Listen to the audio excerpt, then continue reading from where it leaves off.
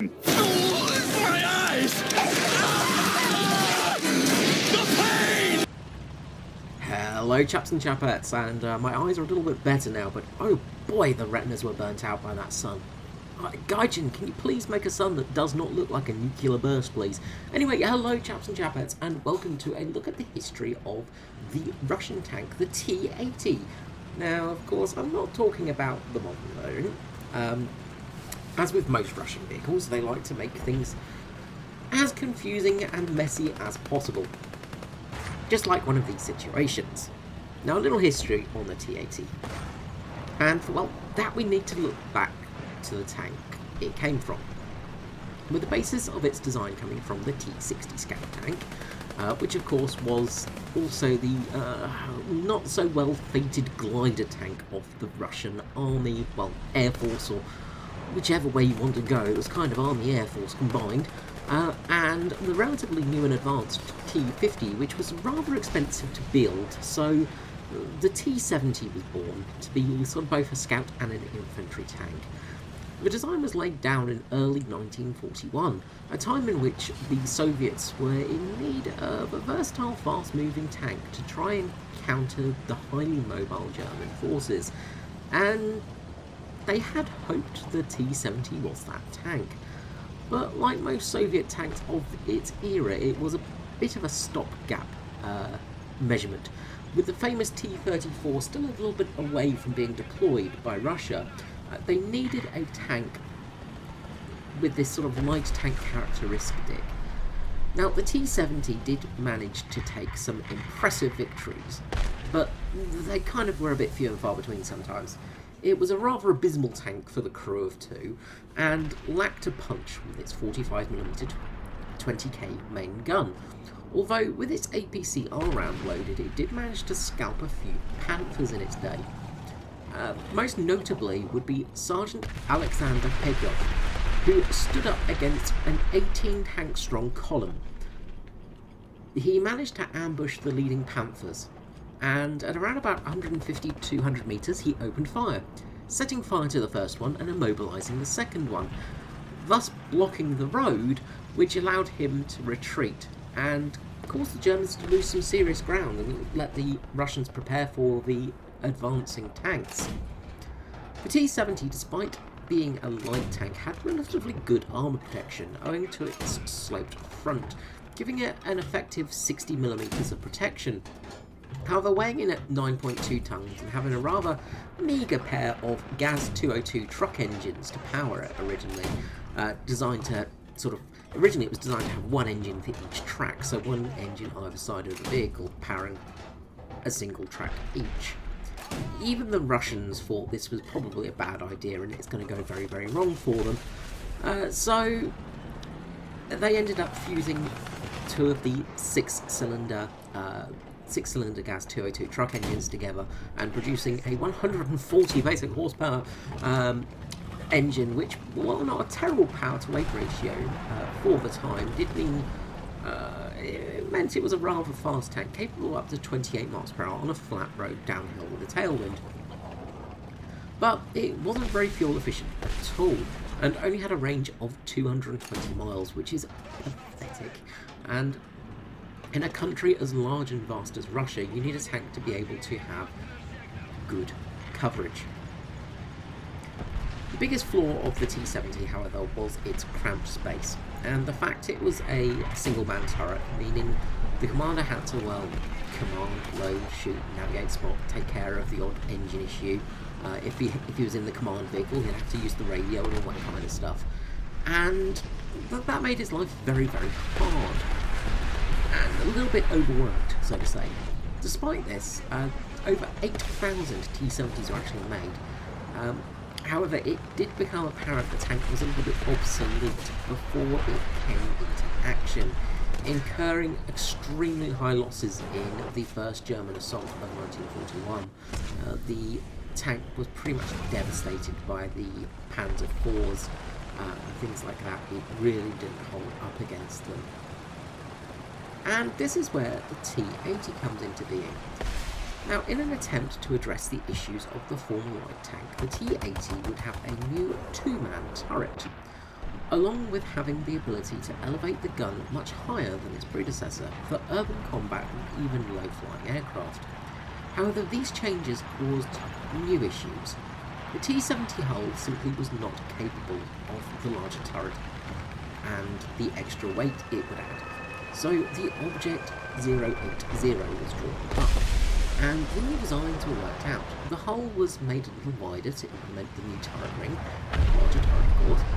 A slightly more powerful GAZ-203F engine was used, again with two paired up, so two 6-cylinder inline engines paired up to make a 12-cylinder engine, giving the tank 107 bhp.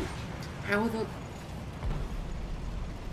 we used sort of, due to the increased weight and the fact there was an extra human on board, it was a slightly larger tank, it had better armour.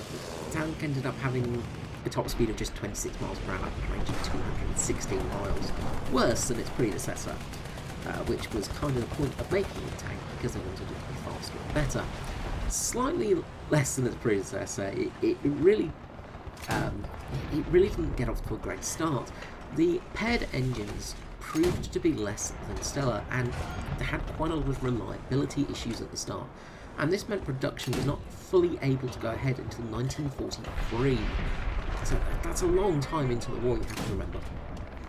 And by this stage, of course, the T-34s were being built.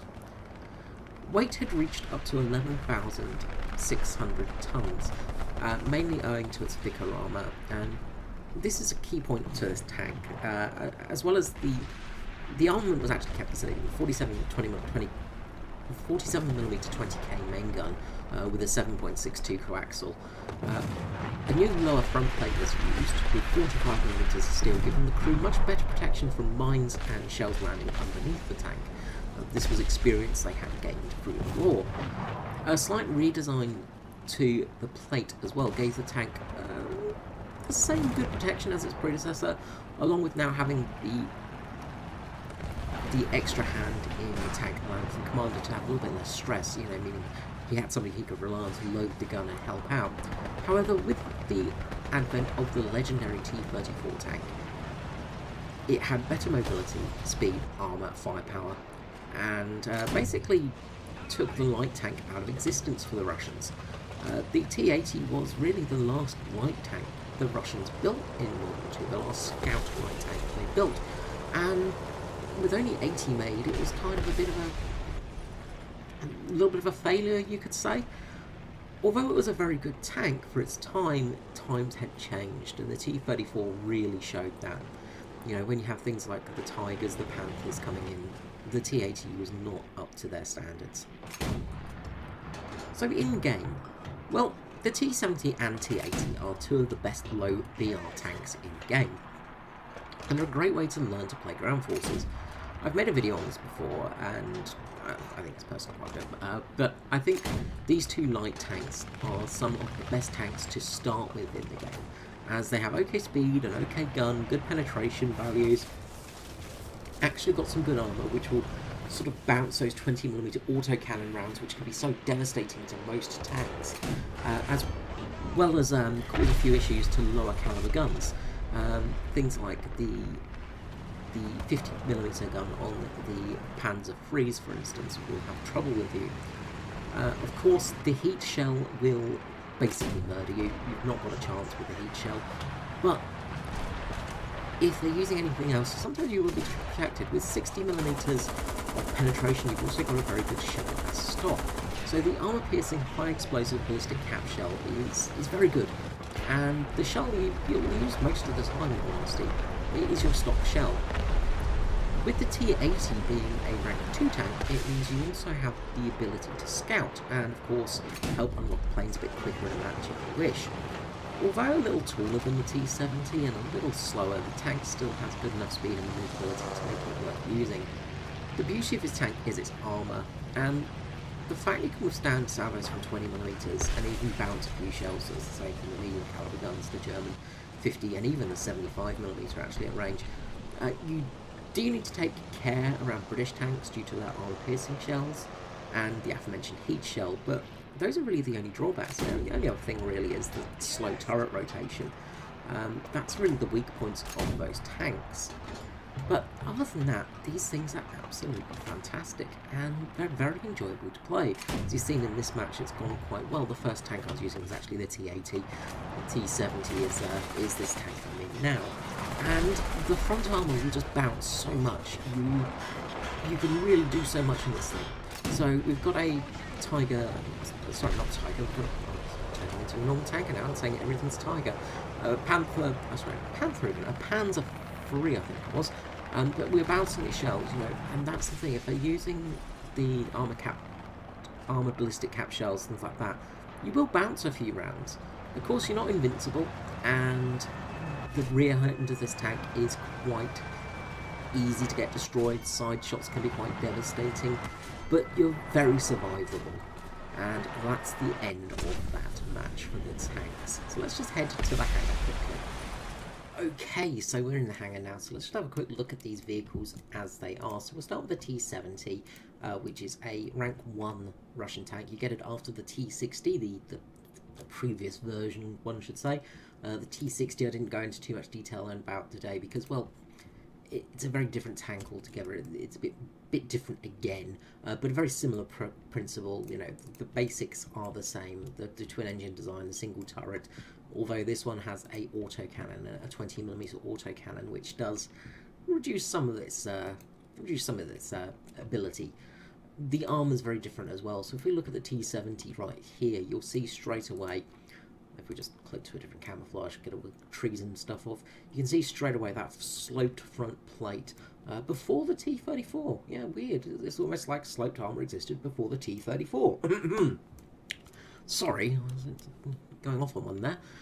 But as you can see, that sloped front plate armour is fantastic. The other advantage for the T-70 is actually the front mantlet. You've got a 50mm front mantlet on the gun, which means you've got 50mm of armour effectively. It's very good frontal armour for this thing. The turret is very good, well armoured. It's very good indeed. The front plate, as you can see, you know, if you're sort of slightly angled, things like that, you get some really good armour values on this thing. It is a very trolly tank, and people will struggle because they can't really hit. Front on, for instance, there's not anywhere you can really hit as a weak spot. Pretty much the cheeks are the weakest points, and as you can see, they're not that weak at all. You could possibly bounce a shot underneath the mantlet as well, but those are your only sort of choices, and that's what makes this tank so good, is the trolley armour. But mainly in a down tier. If you're in an up tier, you're going to struggle. Then, of course, we have the T-80. And the T-80, I adore this thing. This is possibly one of my favourite just sort of basic tanks in the game. It is just very fun to play. So let's just go to the winter camouflage again, and as you can see, that front plate very much the same. There is a slight change in the driver's hatch though, and this is a weak point on the tank. So if you look here, you can see that there is that little lip here, and that reduces that effective armour. And that's probably one of the worst things about this tank, is that weak spot. Also the fact the turret isn't quite as strong. It's still pretty trolly. You still will bounce a lot of shots in it, but it does have that little bit of a weaker spot here. So usually covered up by bushes so people can't pinpoint it, and then you're fine. The side armour is not great, but again, it's enough to usually stop sort of at least 50 caliber rounds. So it will stop general ordnance for you, and sort of rifle caliber rounds don't have a chance of penetrating you at all. And that's what makes this tank so good. Also, the deck armour as well is, you know, 15mm is nothing to sniff at. You know, you're going to stop rifle caliber rounds, you're going to stop 50 caliber rounds generally, because nobody comes in sort of straight down, of course, they're angled, so it's very rare that you will get penetrated. Usually the most common spot is just at the back here, but if you look here, it is just a radiator and a fuel tank, so it's nothing that's going to cripple you too much, because the engines are in the front. As we saw in the game, the transmission will save you as well, because that's going to absorb shots. So again, it works very, very well. And you can just see how cramped this tank is as well. With two men in there, it's not a fun turret to be in.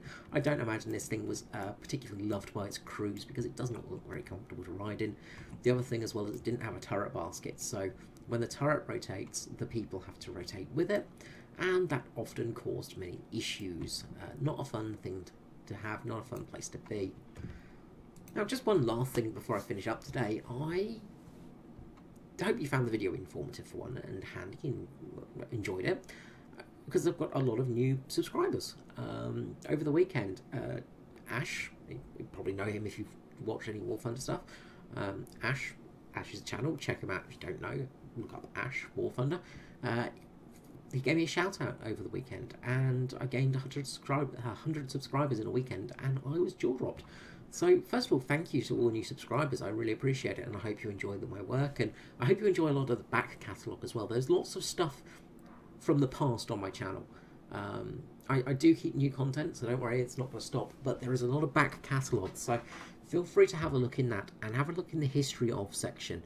There is a playlist, and basically reviews like this where I go through the history of a vehicle, as well as talking about, you know, it in game and stuff like that. That's something that I'm very proud of, and I do enjoy the history of reviews. I've made a few and I really like them. I sort of did a recent one for the Swordfish, which I'm quite proud of. But history is my main passion. I love going through history, and if I can help you learn something new, then all the better. So anyway, big huge thanks to Ash, and a huge thanks to everybody for joining, and I will see you all next time. Have a good day. Bye bye.